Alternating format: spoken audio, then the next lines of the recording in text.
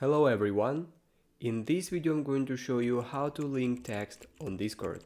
So first of all we need to open Discord or on our laptop, PC, whatever, and we need to choose a chat where we want to link a text. So for example I have this friend here and I want to open messages with him, so I'll press on message and this chat will open.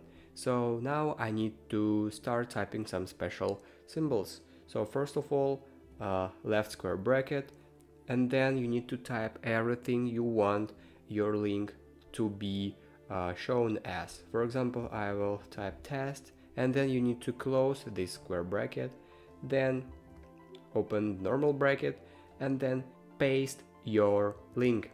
So in my case it is linked to Google Mail, and then close this bracket. So instead of test, as you already mentioned, you can type whatever you want and it will be shown in the message. But in my case it is just simply test and then press enter.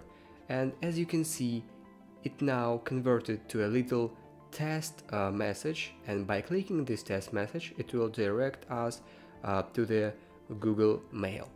So basically that is how you can link text on Discord. If you found this video useful, leave a like and subscribe to the channel. Thank you.